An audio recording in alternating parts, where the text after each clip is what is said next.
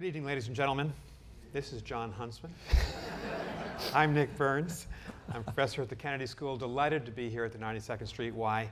We're going to have a conversation about America's place in the world tonight, about our foreign policy priorities. We're going to focus on China for a specific reason. One is that John has considerable experience in Asia and China. The second is, I think both of us agree, that China is going to be the most important country for the United States for the next half century. If you think about China's weight economically, its military power, its growing military power, its sense of self, its historic role as the Middle Kingdom, I think there's little question that for the next 50, maybe even 100 years, there'll be two dominant countries in the world, the United States of America and the People's Republic of China. So how we view China, how we conduct our relationship, whether we can build a sense of partnership and defend our interests in tough times, that's going to be the test of American leadership, Republican or Democrat, going forward. But before we begin that conversation, I want to say a word about Governor Huntsman. You heard a brief description of his record of public service. He and his family have built a company, and so he has been in the private sector. But much of his life that we have seen, of course, in public, is in the public arena. And this focus on Asia, as ambassador to Singapore, as Deputy Assistant Secretary of State of Commerce, for Asia, as our Deputy U.S. Trade Negotiator, and also his service as ambassador to China for President Obama. He's someone who has a deep, intimate knowledge of the part of the world that now is largely regarded by most people in the American foreign policy establishment as the most important area for the United States. So I thought I'd start at the beginning. I thought I'd ask Governor Huntsman, why public service? Why the Mandarin language, Chinese language? Why Asia when you had lots of other options as a young man? And welcome. Well, thank you, Nick. It's a pleasure to be here. And as you were reciting my resume, I'm reminded that my wife is often asking when I'm going to get a real job during my professional trajectory. I sounded a little bit like the embodiment of everything Donald Trump hates about America. You know, the guy who negotiated all those bad deals with the Chinese and others. But it's really a pleasure to be here. And before we get into that, Nick, let me just say what an honor it is being with the person who I described earlier as not being one of the best in class, but being the best in class in terms of a premier American diplomat. And it's a great pleasure to be with you. And I'm violating one of Winston Churchill's principles by being here when he said, never should you be interviewed by somebody who knows more about the subject matter than you do. Which is not the case tonight, so don't worry. Here I am. But I would also remind all of you that I have been here at the 92 Street Y before. It was really kind of the beginning of the end of my illustrious Republican career, my affiliation of record for my entire professional political life. Because I said at the time, I'd just gotten off the campaign trail where we'd run for president, taken third place in New Hampshire, and decided that there was no more to give, that we'd kind of had enough, and enjoyed every minute of it. But I came here and I said, the ideological rigidity that exists within my party is not unlike the ideological rigidity that exists within the Chinese Communist Party. and you heard about it. And I heard about it. Right. And they said, you were hereby disinvited from the next gathering of Republican fundraisers in Florida. And I haven't heard since. So it all started here at the 92 Street Y. I have to. And we will get to politics by the end of the evening. We'll do that. Your That'll sense be fun. of 2016. That'll be fun. Asia. I have to say that what was omitted from the resume was the fact that I'm just a failed rock musician. That was my trajectory in life in high school. And what instrument? Keyboards. Yeah. So what does a failed rock musician do? The fallback position naturally is politics, right? So that got me going somewhat. But I have to take you back to 1971 when my dad worked in the White House for Richard Nixon. It wasn't a happy time because a lot of shenanigans were happening behind the scenes. My dad was a staff assistant to the President of the United States, kind of a paper mover, staff secretary within the White House. He worked there for a year. The only time I got to see my dad, because those jobs are a grind, it's 24/7, was to visit the White House on weekends and to hang out by what then was the Coke machine and the snack machine. You're too young to remember those days, Nick. And I'd see my dad every now and again, but I'd grow frustrated and bored, and occasionally, guys who were later thrown in jail after Watergate would come down the hall, and I'd catch a glimpse of them. On one occasion, Colonel Alexander Haig came walking down the hallway and said, "Young man," apparently seeing that I was bored, looking for the Coke machine, "would you like to shake the hand of the National Security Advisor, Dr. Henry Kissinger?" Oh, I thought it was himself. Yeah, he was moving in that direction, Yeah. but not quite there. Yeah. I didn't know who Henry Kissinger was, and I said, well, sure, I'm just bored, hanging around, 11 years old at the time. So he took me in Kissinger's office, shook hands with Dr. Kissinger. He had a black bag next to his desk. And he said, "Would you help me carry the bag out to the car, young man?" So I grabbed the bag, walked out to West Executive Drive, right out there by the West Wing, where you've gone in and out 1,000 times. You're going to the Situation Room. And we got out with a scrum of people there by the black limo. And I said, "Where are you going, Dr. Kissinger?" And he said, "Young man, it's a state secret. Don't tell anyone. I'm going to China." So was I there at the beginning of... True story. Was I there at the beginning of the U.S.-China relationship? I was there at the beginning of the U.S.-China relationship. That was July of 1971. That's the secret trip. July of 1971. And you kept the secret. And it was fun because I got to carry his bag. But I told the story to President Obama, a Republican, being named ambassador to China under a Democrat. And it was interesting because I found to find yourself on the sofa in the Oval Office conversing one-on-one with a president, not of your party. Right. I had co-chaired. I'd been the national co-chair of John McCain's campaign in 2008 against him, so it was an unusual thing for me to be sitting in the Oval Office. And when he put the question to me about going to China, I knew that the answer would have to be yes. Because I thought of instinctively, I thought of my relatives, all of whom fought in a uniform. I thought of my two sons who were both in the United States Navy. And I thought, how can I turn down a president, even somebody not of my party, when you're asked to serve your country?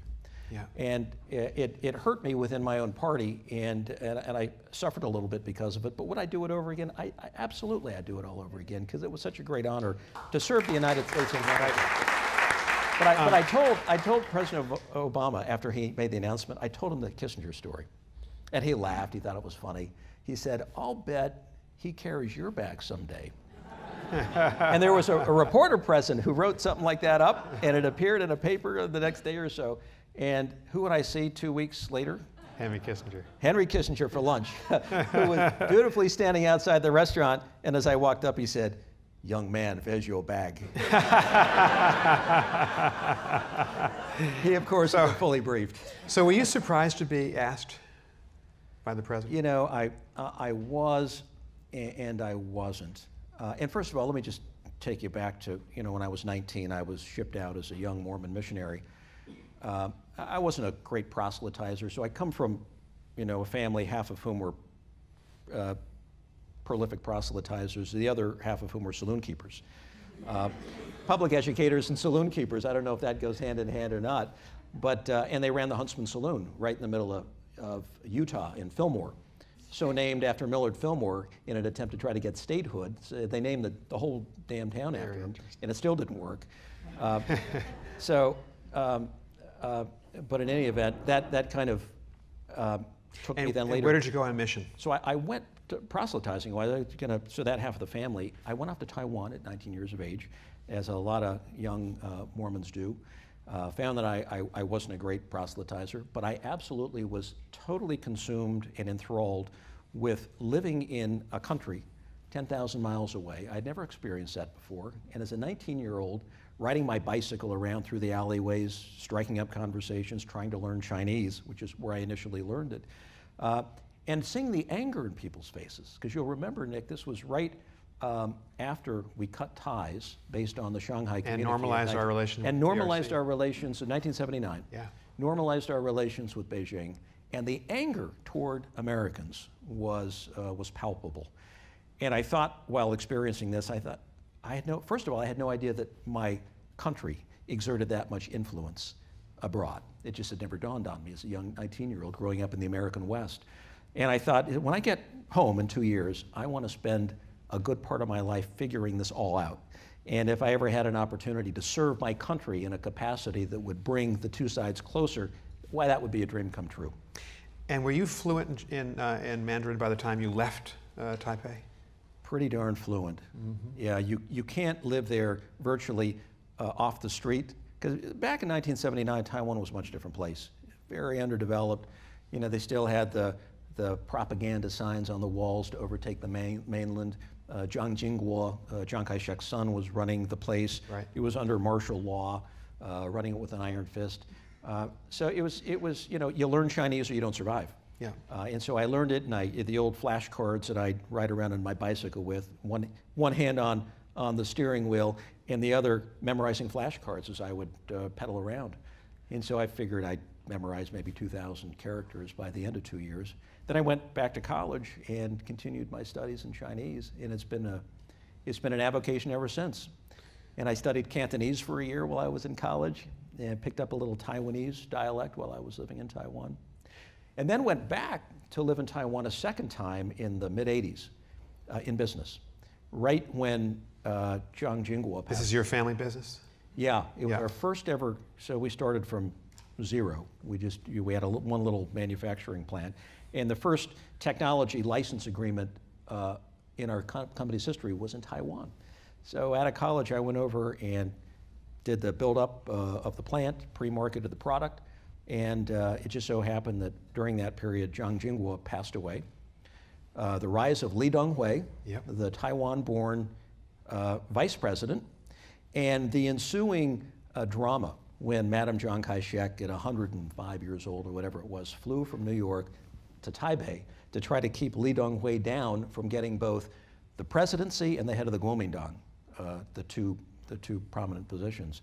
And I was watching all of this, you know, in my mid-20s, thinking, this is absolutely amazing. And I thought I was a kind of a keen student of Taiwan politics, but living there when Taiwan went from martial law to the rise of this fully blossomed, almost, democracy, freedom of the press, respect for opposition political parties, it was an unbelievable time.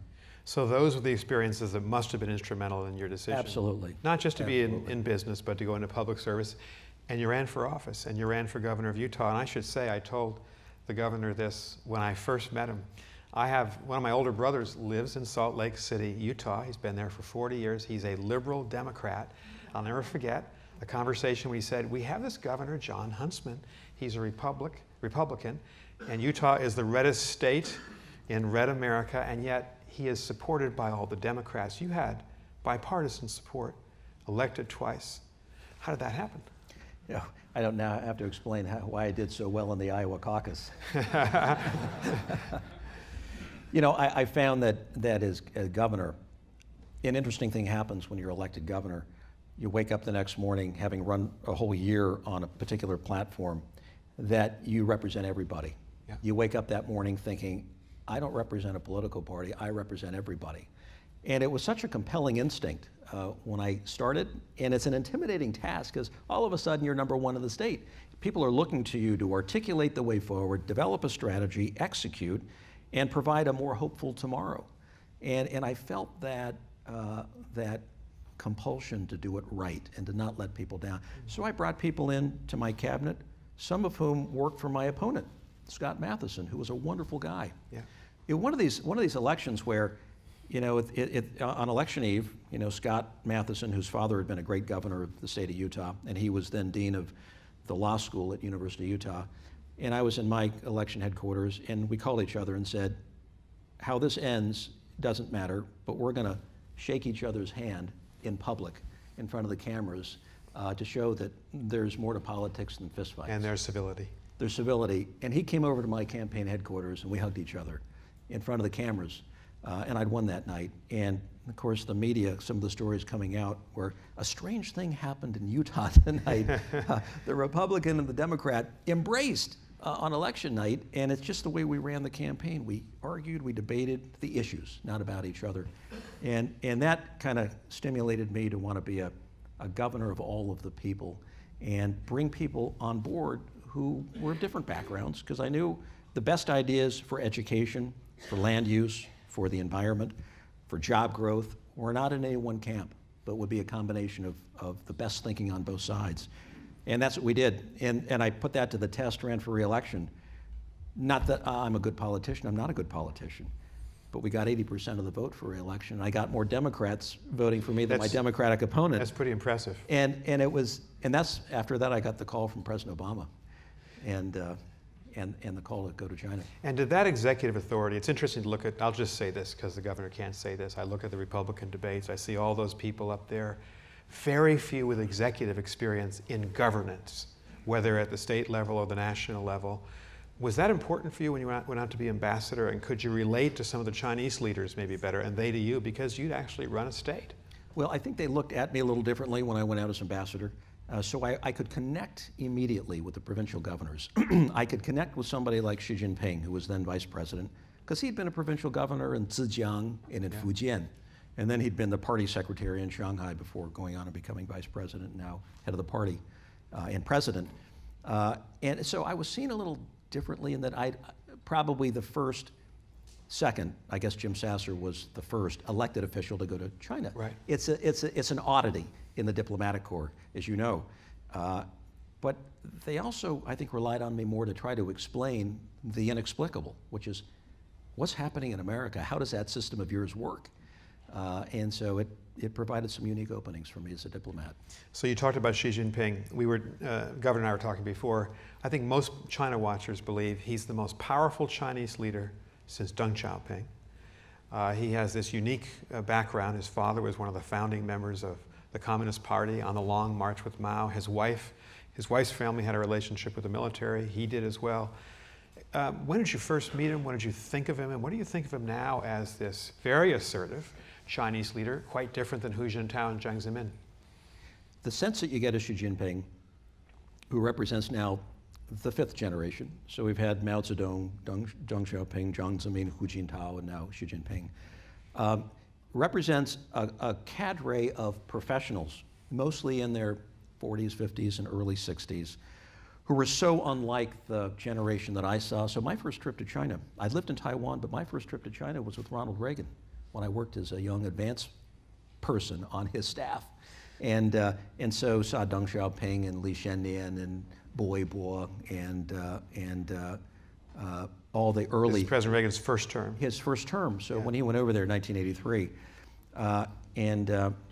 So I was comparing it and contrasting the Mao jackets, lack of English language, lack of any formal education, lack of exposure to the rest of the world, to what I saw with the rise of the fifth generation, with Xi Jinping, Li Keqiang, and the people who round out the Standing Committee, the Politburo, and the almost 300-member Central Committee. You just named the president, the prime minister, right, and the people who run China. The suits, English, degrees from the finest schools in the world. An ability I found, it didn't matter which minister I happened to be visiting, an ability to read the United States in a way that I found to be advanced and nuanced. And all the while I try to think, now where is the corollary to this in the United States government? Which offices can you walk in and find somebody who understands China as well as they understand us?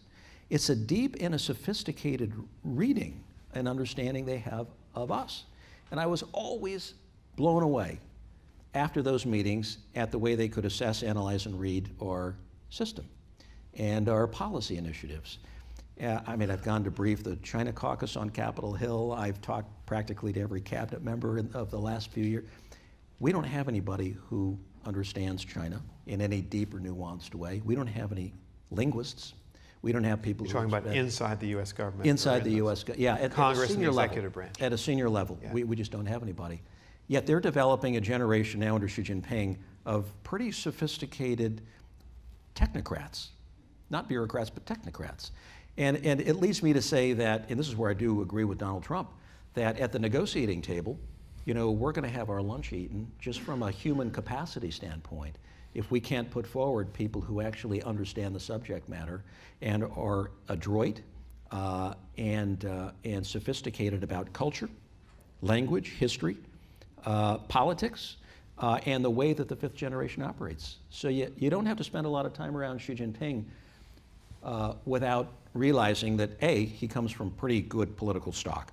So his father, Xi Huntsman, was a former deputy premier, railroaded out during the Cultural Revolution, imprisoned during the Mao years, as was his mother. Xi Jinping was sent to Shanxi, which is a little bit like being sent to Wyoming. When he was a teenager during the Cultural Revolution, yes. So the late 1960s. So 66 to 76. Yeah. So let's just say that, so he turned 63 last June. Let's just say that he lived to see the most brutal years of modern Chinese history. The Great Leap Forward, 1960 to 1964, and then the Cultural Revolution, 66 to 76, and certainly the Tiananmen Square period. So what's in his head when he arrives at the Renmin Dahuitang, the great hall of the people every day? He's thinking, I have seen China at its most chaotic, and I don't want to see it again. So stability. Stability. So when people are searching for what are China's intentions and what does it want? It's assertive, yes, in ways that it hasn't been, perhaps any time in its recent history. It has newfound confidence on the world stage based upon its economic throw weight. But more than anything, Xi Jinping shows up at the office and says, I pray for a benign external environment and a peaceful domestic environment. Because my whole thing is I've got to grow the economy in ways that ensure jobs and forward motion. Because if I can't grow at a certain rate per year, I get unemployment, and high unemployment results in political instability for me. And I can't afford that. That'll topple the regime, because they have no alternative governing system, and it will be the end of modern China. So that's the overarching objective of the Chinese leadership. They're still building China after the ravages of the last 2 centuries. Right. So John, they grew between the late 70s, Deng Xiaoping's assumption of power, and very recently, the fastest recorded growth rate in recorded economic history worldwide is China, the last 30 years. If they dip from 10% growth rates, they say they're at 7%. They may be below 7%, honestly. If they go to 6%, what does it mean for stability of all those young men coming from the provinces in the greatest rural to urban migration rate in history don't have jobs? Is that part of the Achilles heel of China going forward? Part of the challenge is the move from the old to the new, what it's doing to agriculture. So it was really interesting to sit in President Obama's first meeting with Wen Jiabao, then the premier, the #2 guy, Hu Jintao, who preceded Xi Jinping. And it was President Obama's first trip to China, and I was there as ambassador, you know. This is 2000 and... This would have been 2010. 10. Yeah, 9 or 10. And we teed him up as the first Pacific president. You know, Herbert Hoover had actually lived in China before, but you know, he wasn't born and raised in Asia, as in Hawaii being part of Asia, or had lived in Indonesia. So we got there, and people were terribly curious about this new president. And he sat down with Wen Jiabao, the premier, going over all we got healthcare problems, we've got this problem, we've got jobs, we're pulling out of a very, very deep recession. And Wen Jiabao stopped him in his tracks. You've been in these meetings 1,000 times, a small group, you know, maybe 3 and 3 or 4 and 4.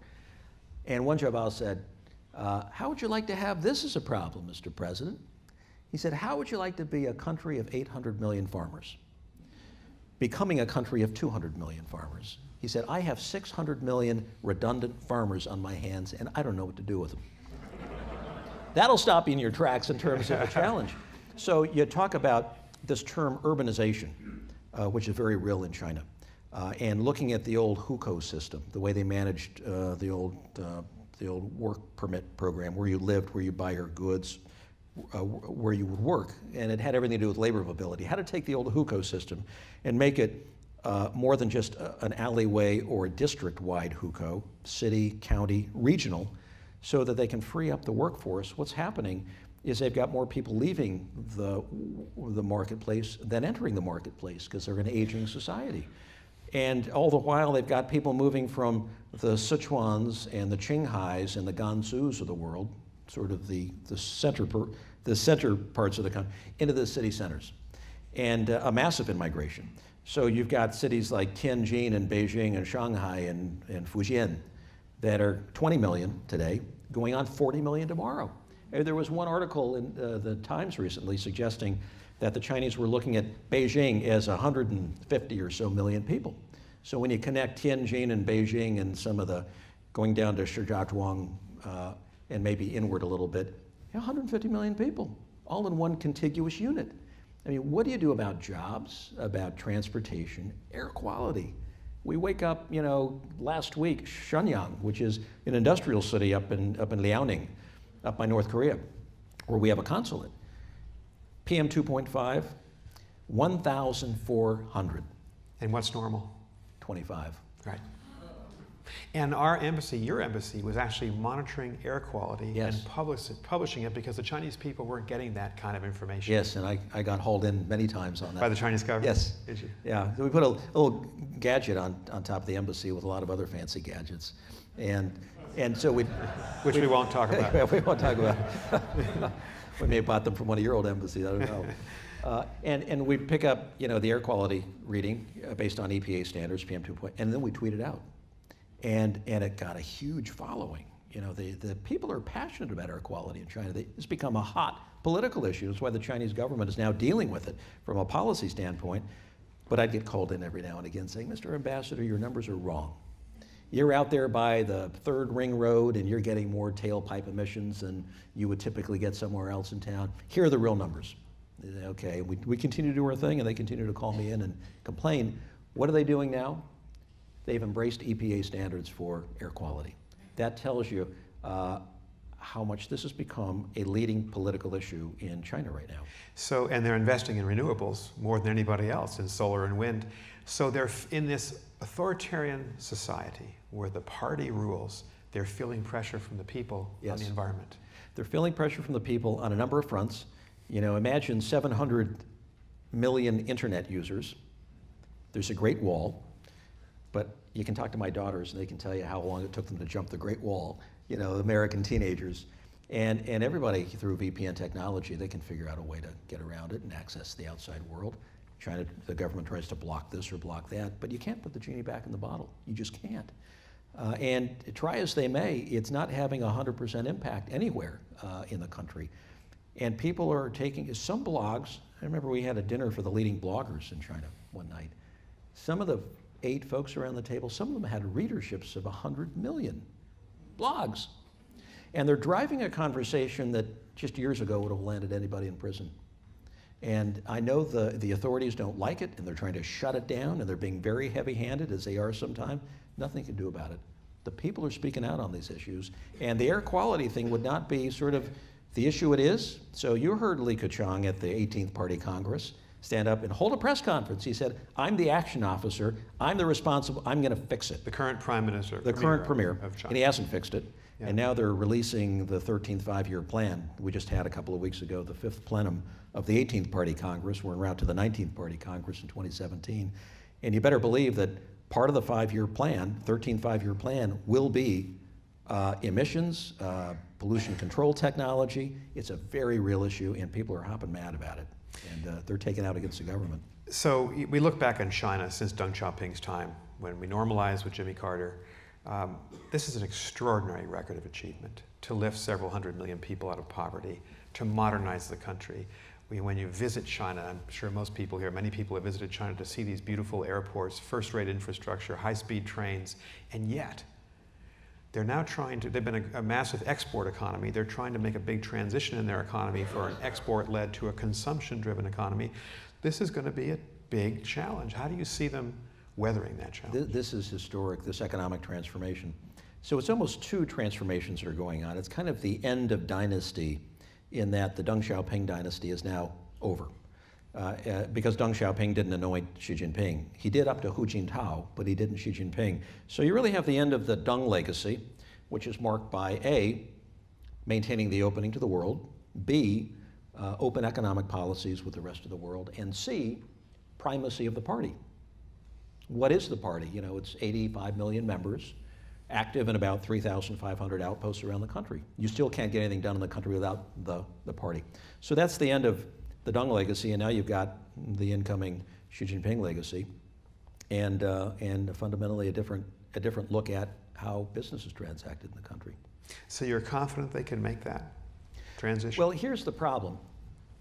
So they're unplugging themselves from the investment-fueled export model, which has served them for 30 years. And you know, I guess any developing country with a large population can do it, and many have. You discount your currency, you draw from cheap labor, cheap raw materials, and you export to the major markets of the world. And they have, with reckless abandon for 30 years, racked up foreign exchange reserves of almost $4 trillion, probably in today's world, maybe 3.5 trillion. And they've reached the middle income trap, where they can keep doing it, but real wages aren't rising. And moreover, they've got a labor problem in that labor rates are going up. People are thinking about, oh, I think I'll go to India. Or I think, everyone's here saying, I think I'll go to China. In China, they're saying, I think we'll go to Vietnam. Or I think we'll go to Bangladesh or India. They've got the same problem there. So they say what to do. We've got to keep wages moving up. We've got to disconnect ourselves from this investment-led export model and move more toward a consumption model.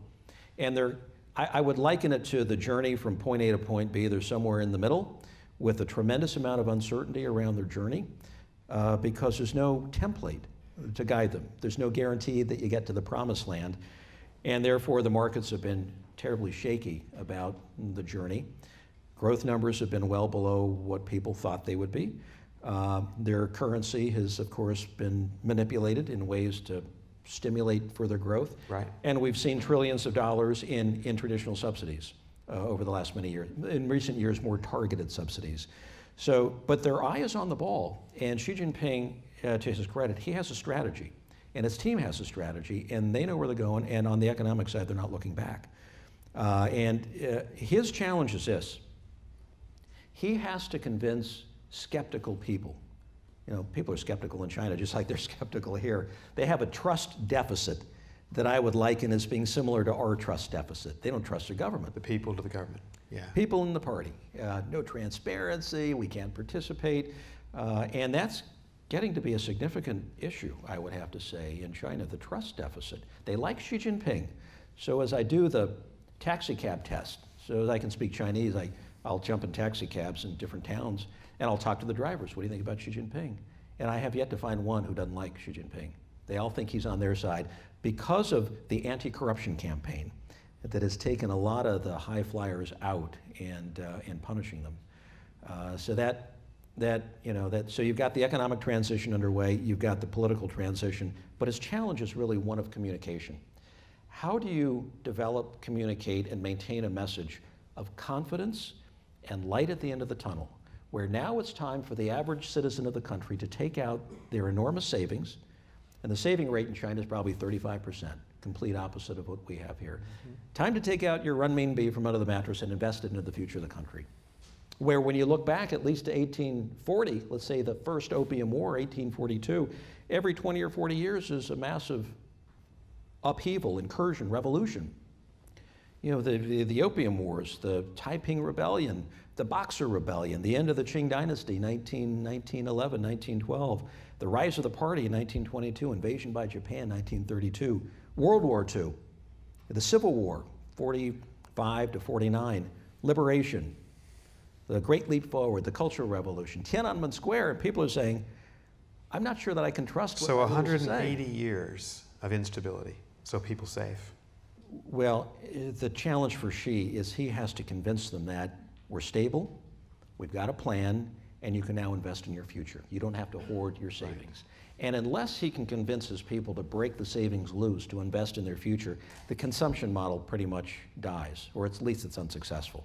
He's got to bet on people participating directly in their economy, becoming more entrepreneurial, more innovative, keeping more commerce there in the country. And that's where I think ultimately this plan for it to work, ultimately he's going to have to get to respecting intellectual property rights, because it's his own technology that you'll be looking at. He'll have to get to some semblance of rule of law, or something that resembles certainty within the commercial marketplace. Business adjudication, rules of the road. You just can't keep going as you are and expect for domestic business to flourish beyond a certain level.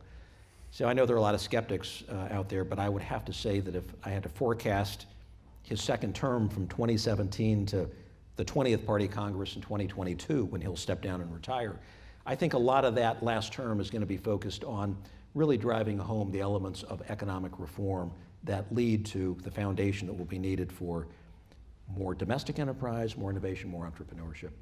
So I want to talk about U.S.-China relations, obviously. I also want to talk about the Silk Road, but one key question before we get to that. When you read analyses of China's future, experts always ask a final question.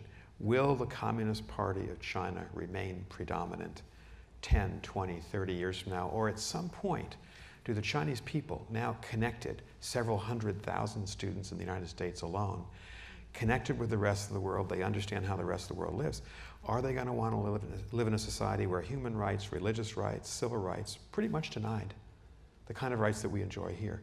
How long can the party retain that kind of oppressive dominance over the Chinese people? There's no way the current system could be maintained.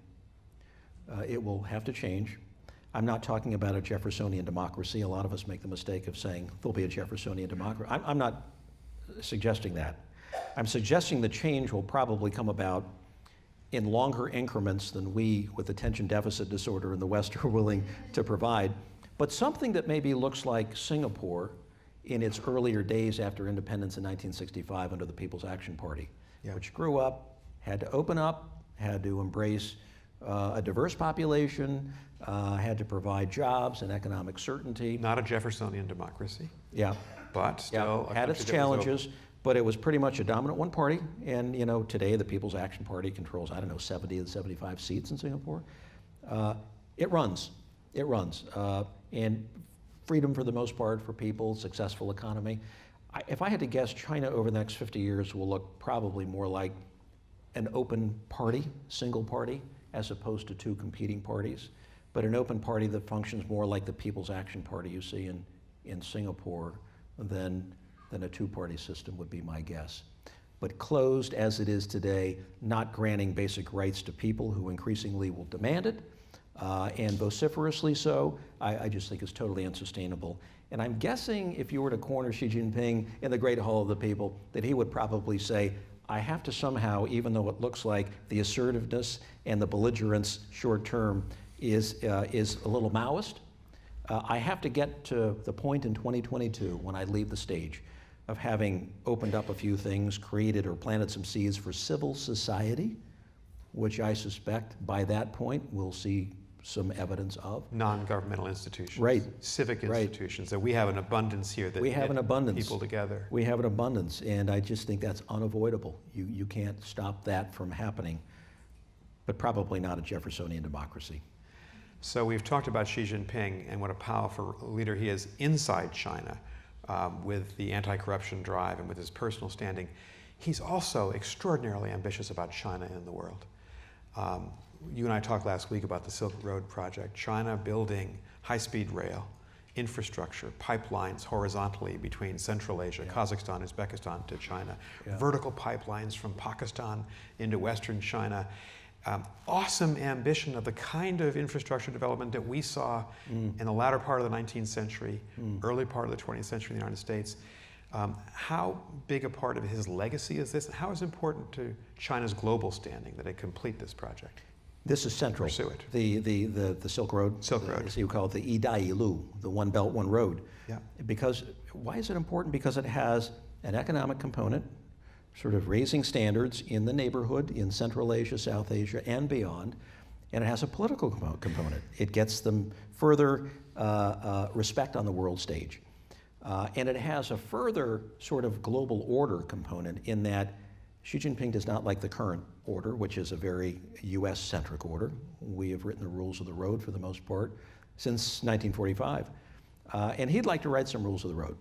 And he'd like to have new institutions like the Asian Infrastructure Investment Bank that go by different rules. So this is also an attempt to carve out a different global order. A role for China. That has a distinct role for China to play. So he's banking heavily on this Silk Road concept. He floated it initially in the third plenum, right after the 18th Party Congress, which would have been in 2013. And then he went to Kazakhstan and gave further definition, and then to Indonesia later that year to kind of build on that theme. And then it was pretty much rolled out in detail by the NDRC, kind of their central planning body, earlier this year. And it's an unbelievably ambitious concept. And it's got Xi Jinping written all over it. So does he chair the small group that will drive this thing? No question about it. And it's a long game shot if ever there was one. I mean, I wish we could think in long-term increments. I'd give anything if we could. The way the Chinese do. Find a goal, stick to it, and deliver. You know, there's so many goals in this country that would be nice to kind of focus in on, whether education or infrastructure or some other things. This is a long-term goal. And you already see, you know, you mentioned it, rail, roads, pipelines. So imagine that whole link from Xi'an, which is in central China, all the way through to Moscow, and then down to Istanbul, and ultimately to Europe. And these are energy connections? They're energy connections, transportation links, and all the while you're putting people to work. And guess what? There are enormous inventories that have been built up with the horrible imbalances in China. Boy, they can start moving that stuff too. So there are a number of levels at which this works out perfectly well for Xi Jinping. And then you go south through, let's just say, you know, Pakistan, where they're putting $56 billion into it, rebuilding the port of Karachi, rebuilding the port of Colombo in Sri Lanka. And the port of Gwadar on and you can see then, and that's the southern route, and that ultimately takes you to the Middle East and Africa. So you've got the northern route, you've got the southern route, and all the while they're picking up friends, because the money is a little bit like a narcotic. It feels really good at the beginning, and then you get sick later on. And I think that the challenge or the risk here is going to be that there's a little bit of a blowback from the heavy-handedness. It all sounds good and looks good and might even create jobs temporarily, but then you might have some longer-term problems about the nationals resenting the fact that so much of it is owned by China, controlled by China, evidenced by China's involvement, let's just say, in Cambodia, Laos, Indonesia over the last 20, 25 years, where a lot of projects have gone in, or Africa, where there's beginning to become a little bit of that blowback. And so I think China's going to have to watch the speed with which they go, the diplomacy involved, and the step-by-step build-out. But it's terribly ambitious. And it's also tied, by the way, to the Asian Infrastructure Investment Bank. And I want to ask you about this, because 10 years ago, when I was Under Secretary of State, we were frustrated. I think both President Clinton and President George W. Bush, that China didn't appear to be playing a vigorous role in the world. It tended to be focused on China. So the Bush administration said, we want China to be a stakeholder. A responsible stakeholder. Here comes China this past year as a responsible stakeholder, I think. We're going to create this investment bank. We're going to pump billions of dollars into the economies of other countries. And the United States government opposed it because it wasn't our idea, because we weren't sharing it. Was that a mistake? Huge mistake. Even our friends and allies have since said, we're going in. You can stay out, but we're going in. It would have been hard to imagine Congress appropriating some paid-in capital. So the capital structure of the AIIB is pretty much like the World Bank. Every country contributing their percentage.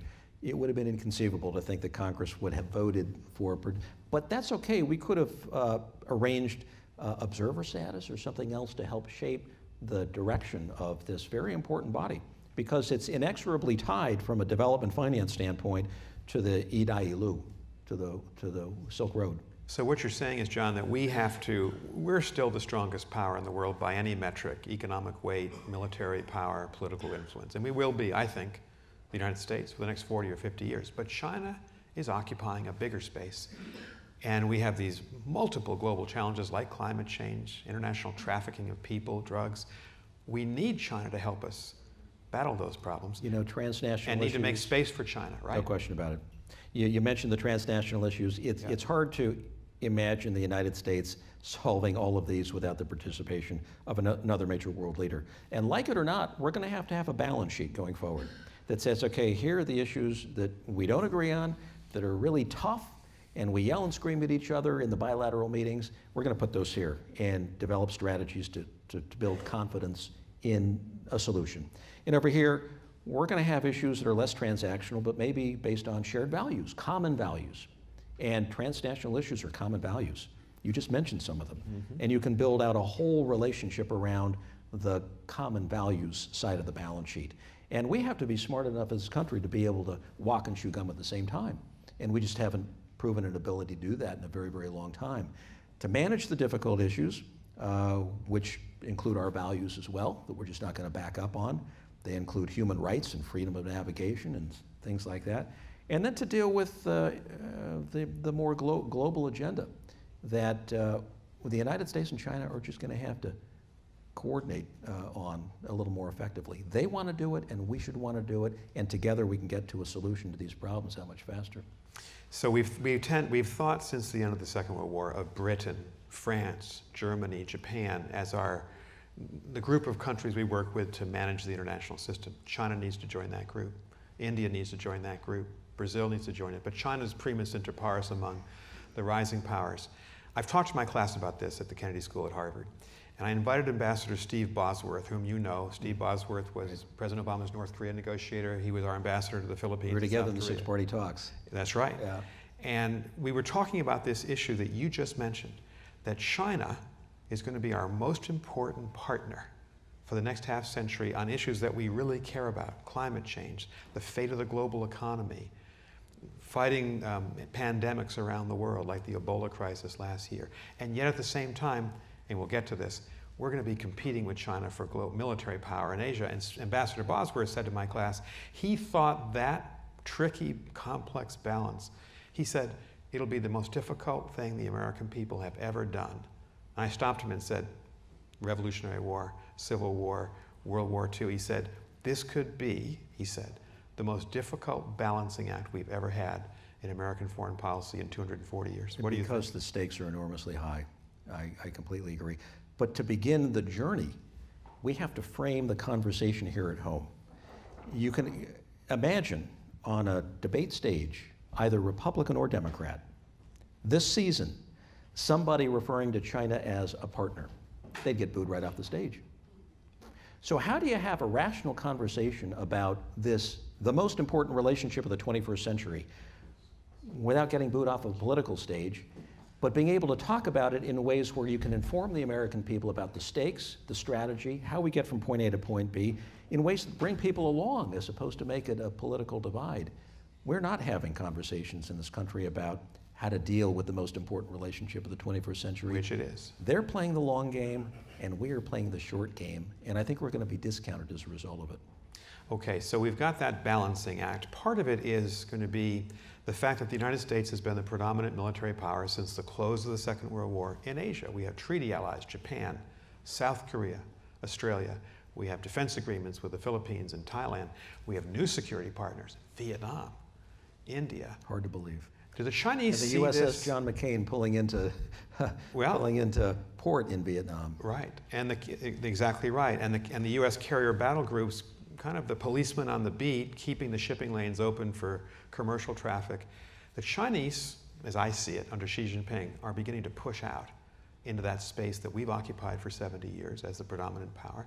In the South China Sea, in the Spratly and Paracel Islands, China's contesting the sovereignty of 5 other states. In the East China Sea, contesting the sovereignty of Japan, the Senkaku Diaoyu Islands. The United States Navy sent a destroyer, the USS Lawson, through the South China Sea last week to say, in what we believe are international waters, to contest China's claim of sovereignty. Is this the right thing to do? Should we be doing more of it? And can we do this without provoking some kind of conflict with China? This is where it gets a little tricky. You have to stop to say that this is a core American value, that of protecting the global common. Right. If we can't claim that as a major American value from a security and a foreign policy standpoint, we're not good for much of anything else. I mean, that's just absolutely critical and essential for the flow of commerce, for peace and stability, and for all the other work that goes on in the South China Sea or the East China Sea. I would say that the South China Sea's a more complicated animal than the East China Sea because it's a bilateral dispute with Japan over Senkaku Diaoyu. Korea is in there to a lesser extent, but that's a bilateral thing that will have to be worked out over time. And I'm not, given how each capital is trying to capitalize, both Shinzo Abe and Xi Jinping, on this feud, nobody wants to give it up because Shinzo Abe scores so many points in Tokyo. Japanese Prime Minister. Yeah. And just imagine this. So, Shinzo Abe is the grandson of Nobusuke Kishi. And Xi Jinping is the son of Xi Jinping. Nobusuke Kishi helped to manage Manchukuo in the 1930s. Japan occupied Manchuria. And so when Xi Jinping looks across at Shinzo Abe, he doesn't just see a prime minister. There's family, there's history, it goes very, very deep. So so let's just say that's a different kind of dispute that will probably be around for a while. The South China Sea, on the other hand, goes back at least as far as the Sino-French days, the early 1800s, and probably before that, when the French sort of dominated Indochina. And you've got now 5 claimants in a very complicated mix of islands in the Spratly and Paracel chains, 200 islands or atolls that barely poke above the water. I mean, it's interesting what one might consider an island. And so it's important because if you can claim one of those islands, you get, your special economic zone, which can be kind of a 250 to 300 mile buffer. And if you can get enough of these concentric circles, you can pretty much dominate the whole South China Sea in terms of navigation and during a time of war from a military standpoint. So complicated further by the relationship we had with Chiang Kai-shek in 1947, where instead of the 9-dash line, which goes down through the Gulf of Tonkin, this is China's claim to the South China Sea. China's claim to the South China Sea, which is the whole thing, and up around Indonesia, up by Philippines, and just below Taiwan. It was an 11-dash line back under Chiang Kai-shek, and moreover, we recognized his claim. Chiang Kai-shek under the nationalist government days. And so you sit in meetings with the Chinese today, and they say, what gives? You used to support this whole claim to sovereignty. How did you answer the question? Well, I'd answer in Chinese, so I'm not going to tell you how I answered. Let's just say as a diplomat, you're supposed to say nothing when there's something to say. Yeah. And something when there's nothing to say. So the trick is going to be, how do you take the claimants who are all piled onto each other by virtue of geography, history, sovereignty, wars, incursions, battles, occupation. You've got Philippines, you've got Brunei, you have Malaysia, you have Vietnam, you have China, and Taiwan is in there as well. Because it deals with sovereignty, that which is most sacrosanct in foreign policy, there's no way you're going to convince anybody to give up. No way.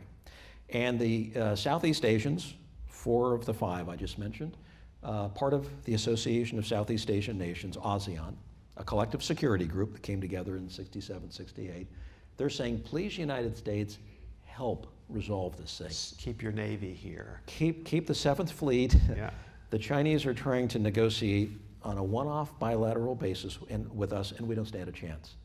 Please provide a backstop, at least adjudicate to some extent, create a fair environment for us to negotiate in a regional multilateral context, maybe using the ASEAN framework to come up with a code of conduct that then prescribes what you do for fishing, for drilling, for military exercises, for transportation.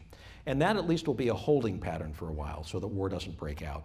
And I suspect that that's going to be the short-term solution, is that code of conduct and then getting people to respect that code of conduct. The Chinese, on the other hand, hate the Americans playing that role. They don't want us anywhere near.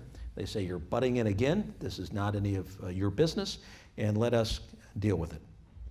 The collateral damage then is that you've got ASEAN running to the United States with open arms like I've never seen them before. And we have a defense agreement with the Philippines. We do, and we have when I was U.S. Ambassador to Singapore in the early 90s, we took Command Logistics Western Pacific from Manila when the Philippine Senate, by 1 vote, kicked us out. Subic and Clark. And we took Comlog Westpac and moved it to Singapore. They gave us an old Australian base and said, if you want to come here, make sure there are no troops. we'll give you gas, we'll give you food, we'll let you park, and just so long as you keep the sea lanes open, that's all we want. And the Singaporeans have been a pretty good partner in that sense. But so we have an opening for a more aggressive, ambitious diplomatic strategy with our friends, partners, and allies in Asia, if we wanted to pursue that. Because they're saying, we need more of you, we need friendships, we need our defense agreements enhanced.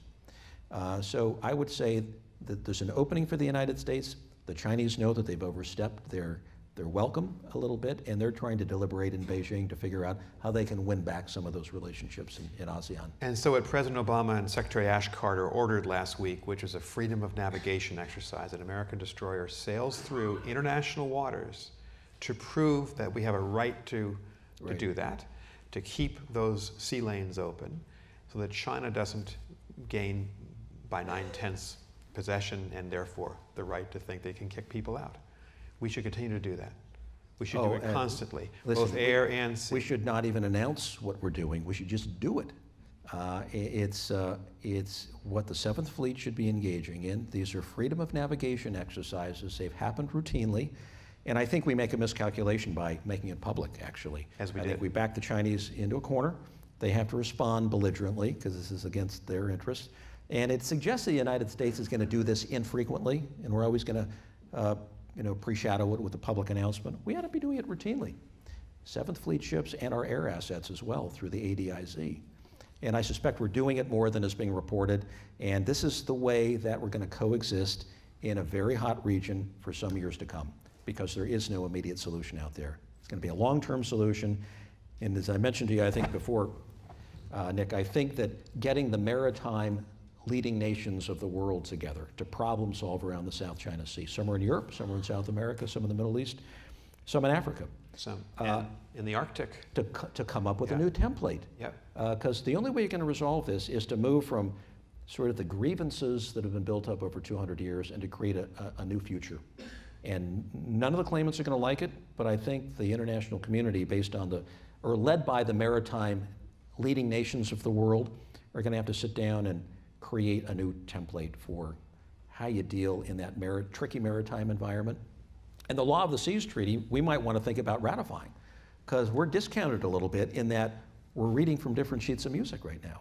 So the UN Convention on the Law of the Sea, 1972, supported by every American president, Republican and Democrat, and the US Senate does not ratify it. And this codifies international law pertaining to sovereignty. Where are the borders?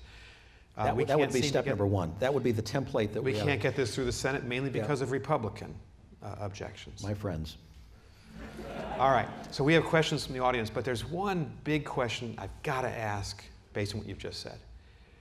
The Chinese Navy is becoming a blue water Navy. The Chinese are developing very sophisticated, powerful ballistic missiles. A lot of people fear. They're trying to push the American carrier battle groups out past the first island chain in the Pacific to Guam and perhaps past, that they want to push us out of being a naval and air power in the Pacific. War with China is unthinkable, catastrophic, insane. How do you maintain your position and not get into a shooting war? Well, it means we're going to have to communicate better. We're going to have to develop more joint exercises. And we're going to have to determine just how aggressive we want to be within that first island chain. So right now, we fly pretty aggressive missions on the reconnaissance side. International airspace. International airspace, and the U.S. ambassadors called in pretty routinely and beat up about that, and we say we're an international, if you want to fly off California like the Russians did during the Cold War, be my guest.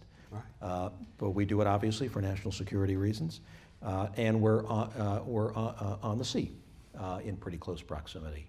If most Americans knew what we did on the doorstep of China, I think they'd feel a little differently about the whole security arrangement, because we have a pretty good buildup of assets in the area there. And the Chinese are getting better at maritime. So if you look at their defense budget, they're spending probably $150 billion a year against our $500 billion a year. And a lot of their spending is going to maritime capabilities, so their ships are a whole lot better. Their submarines are excellent. They're not buying from the the Russians anymore. They're building their own, and they're firing sophisticated missiles 100 feet underwater, which takes a real capable group of scientists to get a 3-stager out of a submarine, through the water, and then out in an intercontinental basis. And they've tested this one for a long, long time. So they've got that capability, and their weapon systems, as in their missile systems, the DF, the Dongfang 31s, are very, very good. Road-based systems, land-based systems, increasingly they're sub-platforms. They're all getting very, very good. And what's to make us think that if they had money, they wouldn't spend on these things? Of course they're going to do that. So we fly and we sail just outside Chinese territorial airspace and territorial waters in the South China Sea. And when President Obama visited Alaska in August, 5 Chinese naval vessels appeared just outside of American territorial waters in the Bering Sea off Alaska, just to show us we're capable too. Sure. Right. We'll play this game too. That was so Chinese. I read about that. I thought, I know exactly what was going through their heads in Beijing. So I wanted to ask you about politics, and the first question is about politics. Oh no. Here's the question. Presidential candidates often present some of the most extreme and distorted views on China, yet such talks never go beyond the election campaign, let alone being adopted as policies by elected presidents. So is this a problem? The fact that during our political campaigns, we bash foreign countries like China, and the first day the president takes office, he's got to deal with China. Is that happen? Is it going to happen in this election? This is a really good question, and I thought about this a lot as you go back to, at least to the election of 1980, where Reagan took on Jimmy Carter for sending our ambassador from Taipei to Beijing, and had really harsh words saying he was going to take our ambassador out of Beijing back to Taipei. Right. I mean, those are fighting words. He was elected president. You see the world for what it is. Even back then, with China with a much smaller footprint, he ended up going to China. I was on that trip, so I saw it, and it was really amazing as a young, 20-year-old, 23-year-old to watch play out. Meeting Deng Xiaoping. I mean, these two guys came together. It was. I mean, I'll never forget it. In the Great Hall of the People, the two most charismatic people I think I've been around. Ronald Reagan, this elegant tan movie actor from California, and Deng Xiaoping, 4'11", a firebrand, powerful from person. Sichuan. Unbelievable. These guys come together, shake hands. It was electricity in the middle of the Great Hall of the People, and then Deng signals Reagan to go sit in the big seats, and Deng's feet didn't even touch the ground. And he lit up one of those cigarettes, those long life cigarettes that he'd smoke without filters on them. And he had the spittoon right next to him there. And he'd sit there and banter with Reagan. No notes, no talking points. They just became friends. And I watched, not knowing that I'd be that much involved in U.S.-China relations, in utter amazement that you could find two world leaders carry on like that. And then I compared and contrasted that to President Obama's first trip to China. Not that one is necessarily better than the other. It's more a story about how formal and high stakes our relationship has become with so much on the line. Talking points, cold rooms, you don't veer from your script at all. We're competitors. We're competitors. And the environment was so different based on the early days compared to where we are today. And what the difference is, Reagan hit Carter, and then he embraced the Chinese and built a pretty good relationship during his years. George Bush became president, who had been ambassador to China, knew something about it, and all hell broke loose in Beijing with the Tiananmen Square massacre. Right. Of all people who could have maybe stepped in with China background, it would have been George Bush, which is to say that China always surprises. And then, of course, Bill Clinton ran on, the butchers of Beijing. What did he do? He engaged. He's probably the most popular president. With Jiang Zemin. Other than, he went over and spent a whole week, as he did in India. And he's remembered in India for the same reason, going around and meeting with people and eating in the little restaurants and just being himself. Yeah. And the people really connected.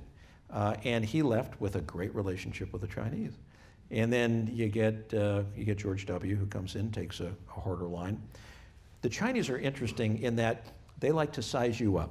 They like to put you to the paces. They like to test you when you're first in office, throw things at you to see how you're going to respond, and then they kind of have figured you out, and they know how to deal with you for the next 4 years or the next 8 years. So but they used to tell me, we know George W. Bush. He wears all his emotions on his sleeve. We could size him up that fast, and that's just the way he was. President Obama, he's a little more difficult to figure out. He's cold, he's contained, you don't quite know what you're going to get, and it's very, very interesting. So the next president, likely to be the same thing, pound, pound, pound during the campaign. Somebody gets in the Oval Office and it's like, geez, this is the relationship, this is what I've got to do. I've got to forge a working, meaningful partnership with China, or all these things are going to happen. And then you got to figure out a strategy at that point. So who should the next president be? And when you look at that, I'll leave that to the good voters of America. Okay, let me ask it a different way. You look at that lineup. I've watched 3 of the 4 Republican debates, and you've got those multiple candidates. This is a tough job. You need to run this complex United States government. You need to deal with 50 governors, all sorts of divisive social and political issues here at home in our dysfunctional capital. And you've got to be the strongest leader in the world dealing with war and peace issues and handle the Chinese. Yeah. I just look at that lineup, I say, I want someone who's run something, maybe who's run a state in both parties, right, who's been a cabinet officer, who's actually dealt with the world. Right. And there are a couple of candidates up there who have no experience to be president. Agree? You want judgment and you want temperament. Yeah. So what came to mind when you're first elected governor, and you have to start appointing judges and giving people high positions? You say, does political affiliation matter? And I'd say no. I want somebody who's got the temperament and who's got the disposition and bearing and the wisdom and the judgment to be able to be a good judge. I don't care what your political party is. So long as you've got a good track record that's sort of consistent with sort of my own philosophy. Experience. Experience matters. But the George Bush example I gave you was citing the best China hand we've ever had in the presidency and what happens Tiananmen Square. So, and it's almost, the trajectory is almost always the same. And I could see President Obama trying to develop a meaningful relationship his first couple of years. And it was hard. And things kept happening. And we had all kinds of things that went haywire just based on what history throws at you. And every president has it. And I think he then made the calculation that there isn't any political upside in this relationship. I think I'll manage the downside to make sure the bottom doesn't fall out, and it isn't always a negative headline issue, but I'm not going to maximize the upside. Right. Which is a calculation a president can make, obviously. So here's a question from a member in the audience about a big problem. President Obama has just announced a very ambitious project, Trans-Pacific Partnership, free trade agreement among 12 countries in the Asia-Pacific region, some from Latin America. 40% of the global GDP is represented, and China's not part of it. I think the strategy is we want China to play by the rules. It's not currently playing by the rules. By establishing this free trade agreement, China will have to begin to adhere on intellectual property rights to fair practice, and then they can get in. Is that the right strategy? Do you think China will eventually join, and will it have that effect on China? I think the TPP is part of our ultimate soft power in the region. I see this sort of economics as being a little bit of soft power. So when I live in Asia during the summer months, you hear from the leaders and from the people there, this trade deal is really important in keeping us all together for investment trade, the facilitation of job growth, so on and so forth. And so it's important for U.S. credibility to do this one and do it right, and to make sure that labor and environmental standards, which are kind of new components to trade agreements, are done right, and that the standards are high. Because the standards are high, it's going to be really tough for these other 11 capitals. They're reviewing it now, just as we are, to come back and say, oh, we're okay with it, no changes needed. This is going to be a fight probably all through the year, and very, very complicated. Listen, I used to negotiate as you were a trade USTR. negotiator. The bilateral free trade agreements, like with Singapore, Australia, and some of the others, it's hard enough dealing capital to capital. When you've got 12 capitals involved in agreeing to the same template, it is really, really difficult. But I've watched the Chinese attitude change from one of bluster and belligerence, as if to say, you're locking up our key economic partners and bringing them closer to you, to a friendlier approach. We welcome TPP. Right. This is a good thing. I think they're making a long-term calculation that at some point they're going to want to connect. See, they've already got their own TPP in the region. It's called RCEP, the Regional Economic, whatever it is. And it includes their free trade partners in ASEAN. It includes India, and it includes a couple in Northeast Asia. So they've got their own version of TPP. It's done at a lower standard, where if you look at what was negotiated, it doesn't include protection for intellectual property, labor and environmental standards aren't included, some aspects of trade facilitation aren't. I think they're making the calculation that ultimately they want to be able to integrate both visions of trade to help facilitate trade overall. Otherwise, you've got two blocks that are bound for head-on collision. This is a treaty, so the Constitution says the Senate has to ratify it. Will the Democratic Party defeat President Obama on the Trans-Pacific Partnership? Will he have the votes? I think he'll have the votes. I think it'll be very, very close. I remember, as a trade negotiator at the time, getting Trade Promotion Authority in 2002 under George W. Bush. And I think it carried by 2 votes. And I'll never forget the young congresswoman from North Carolina, I think it was, who made the final determining vote. Tears coming down her cheeks as she made the vote because she knew that she'd lost her seat by voting in favor of it. But the president and White House put so much pressure on her that she felt she had no choice. And sure enough, she lost her seat. But it carried by 2 votes, which is to say, these trade agreements always are by a very, very slow. NAFTA was, yeah. But you know, they're pushed by Republicans and Democrats. I think it's been a part of U.S. policy, at least in the post-World War II GATT, WTO world for the most part. It's been an instrument of national policy. But the president seems to have Republican support, not quite enough Democratic support. You think he'll get enough to pass? I think he'll have enough. Yeah. So here's a question from the audience with the reverse situation, where Republicans are very upset with the president on his EPA decision on coal. The president is now leading the world with the Chinese in kind of a joint venture towards a global compact on climate change, maybe to be announced in the next 2 or 3 weeks, in Paris.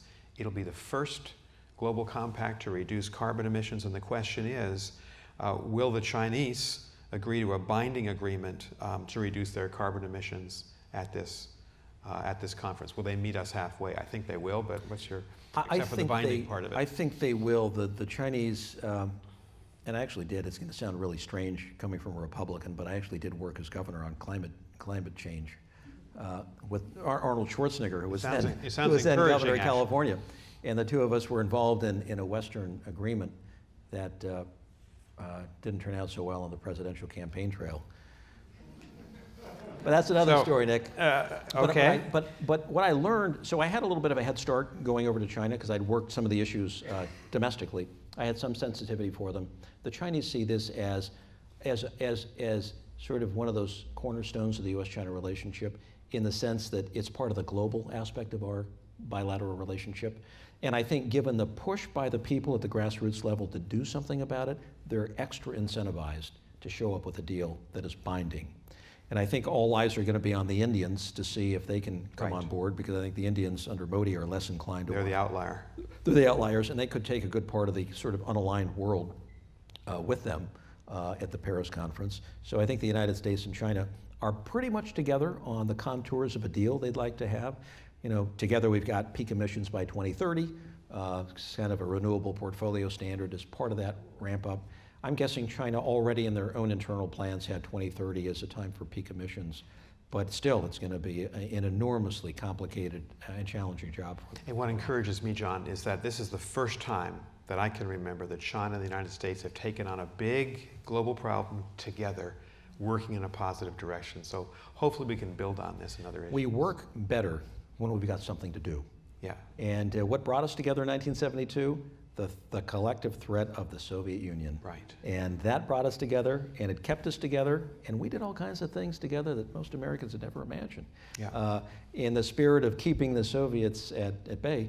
And I've always thought, when we have something to do together, when our focus is on something bigger and aspirational, the relationship generally does better than when we don't have something visionary, and then it kind of becomes a tit for tat based on the headline of the day. Agreed. We have time for one more question, and I want to thank the audience for these great questions. This is a great concluding question. How is Hillary Clinton as a boss? And do you think her executive experience at the State Department would help her be a good executive in the White House? When you're a diplomat, you're supposed to say nothing when there's something to say. But there's something to say And here. something when there's nothing to say. You're always caught between a cliche and an indiscretion. I would have to say. But you did work. You worked. You reported to the president through I Secretary did. Clinton. And I enjoyed it. I found her to be hardworking. I found her to be professional. She did her homework. She read the briefing books.